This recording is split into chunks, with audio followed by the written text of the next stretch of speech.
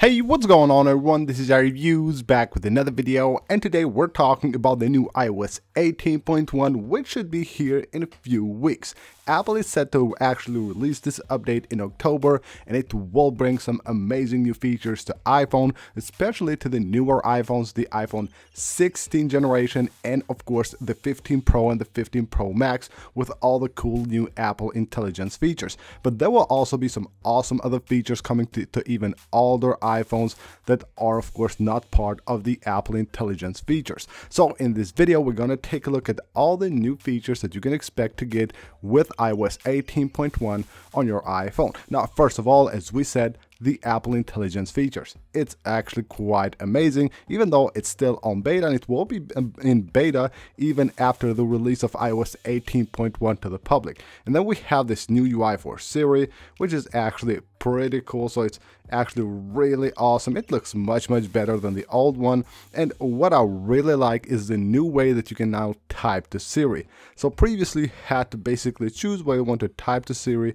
or you want to speak to Siri. Now you can do both. You want to speak to Siri, you hold here the button, or you say the phrases, or if you just want to type, you simply double tap right here where the home bar is, and there you get the opportunity to actually talk to Siri.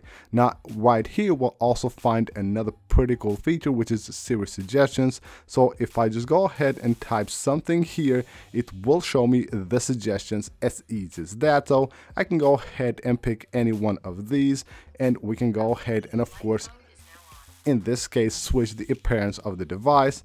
How cool is that?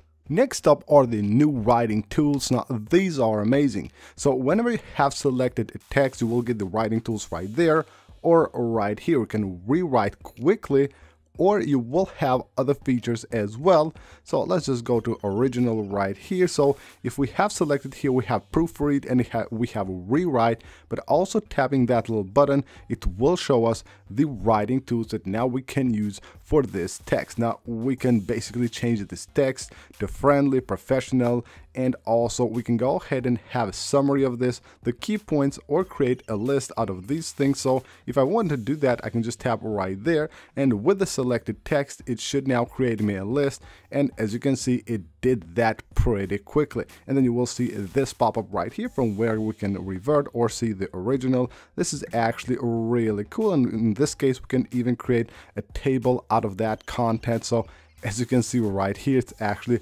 pretty awesome. So the writing tools are amazing, and you will have access to these tools pretty much everywhere that you can use your keyboard. Now another really awesome feature that Apple has added to iOS 18.1 via the Apple Intelligence features is of course the smart replies for messages. Even though I didn't get this to work on my iPhone, sometimes it does work, sometimes it doesn't. You can see right here. So basically whenever you receive a message, you can see this right here. So it will give you a couple of smart replies based on the text that you have gotten, and you can just tap on one of them to quickly reply to anyone. And call recording is here with iOS 18.1. You can now record phone calls, and this will also work on all the devices that don't support Apple Intelligence. So whenever you're on a phone call, you will be able to tap that button right there, and from here of course go ahead and just record the phone call. There's the button. Once the phone call starts, you will be able to do the recording, and it will be saved on the Notes app. So whenever you go to the Notes app, right there you will have a dedicated folder for your call recordings. So here we are on the Notes app, and you can see we have now here call recordings. Now what's really cool is also the transcriptions. So basically you record a phone call, you will also get the transcription of that phone call, which is pretty awesome. Then we have the phone call, and you can see the transcription is right here. You can go ahead and play the recording or even copy the transcription of that phone call. And we also have a new feature for the notifications. You can now summarize notifications. You enable it right here, and whenever you get emails or messages, the notifications, of course other notifications as well, they will be summarized. So you will get a summary of all the notifications on your lock screen, which is pretty cool. We also have a new focus mode. So when you go to focus, you will see this one right here that has that Apple Intelligence logo. You go right here, this is called reduce interruptions. So when you have this on, it will intelligently allow important notifications and of course will hide or will silence other notifications so you don't get interrupted during the day.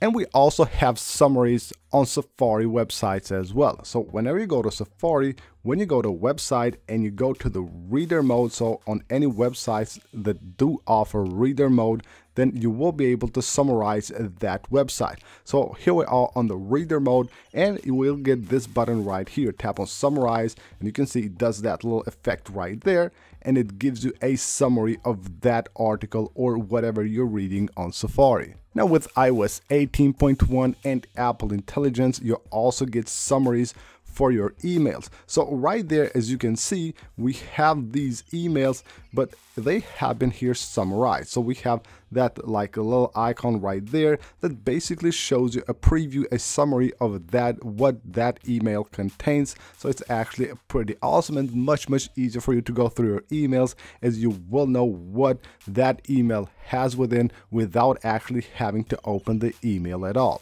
And photo cleanup is also here, one of the cool new features that Apple has talked about at WWDC 2024. It allows you to move objects from your photos, and it actually works quite well. So all you have to do here is go to the edit mode, and you will get this button right here to clean up, and it will automatically detect things that you can clean on a photo, or you can select them, of course, manually. So all you have to do is just select right here the things, the objects, whatever they are on a photo that you want to remove, and it does the job for you, and it actually works pretty cool. It has that little animation right there. As you can see how effective that is, it's actually pretty awesome. You can get rid of different things, and if you have maybe like people you want to hide on a picture, you can just double tap on their face and it will blur out the face automatically. It's actually quite effective.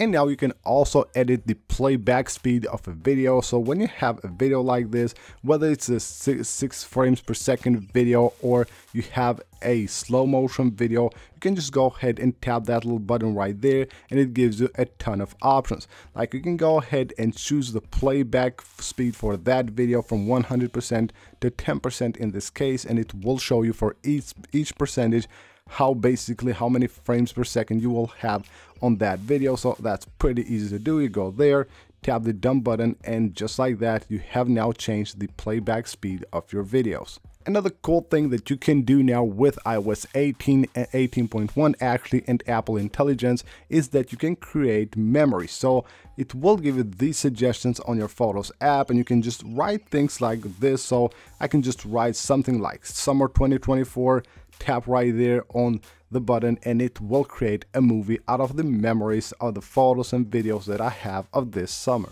On the camera app of your iOS 18.1 device, you will be able to now also shoot spatial photos. So previously we had only the camera option right here to shoot spatial videos, and now with iOS 18.1 you will have a switch there from where you can switch to spatial photos. And while recording a normal video on your iPhone, now you will get this pause button. It allows you to pause the video recording, and you can just then continue at any time you want, and you can do that as many times as you want. And whenever you want to finish the video, all you have to do is just tap there. We also have some changes here on the control center. As you can see, the connectivity page has been changed. So whenever you add these widgets, basically the connectivity one, which is the small one right here, if you add it to a page, you can make it as big as the page. And now it doesn't have just a list of things, but it has a few things like a list here. And then we have these bigger widgets for Wi-Fi, cellular, Bluetooth, and AirDrop. And the bigger emojis are back here on the keyboard with iOS 18.1. So now they show much bigger on the keyboard right here. And in my opinion, Apple should keep it this way. They have changed this a few times during the beta stages of iOS 18. And I really think this one is much better. It's more spacious, and it's actually very easy to use to detect the emoji that you want to actually use. And we have a smaller change here on the calculator app. Whenever you tap on the history button, this is what you will see. So it will come up from the bottom here, not like it used to be on iOS 18 on the left side. So these are the new features that are coming to your iPhone with iOS 18.1. Hope you guys enjoyed the video. If you did, smash that like button. Of course, subscribe for more, and I will see you on the next one.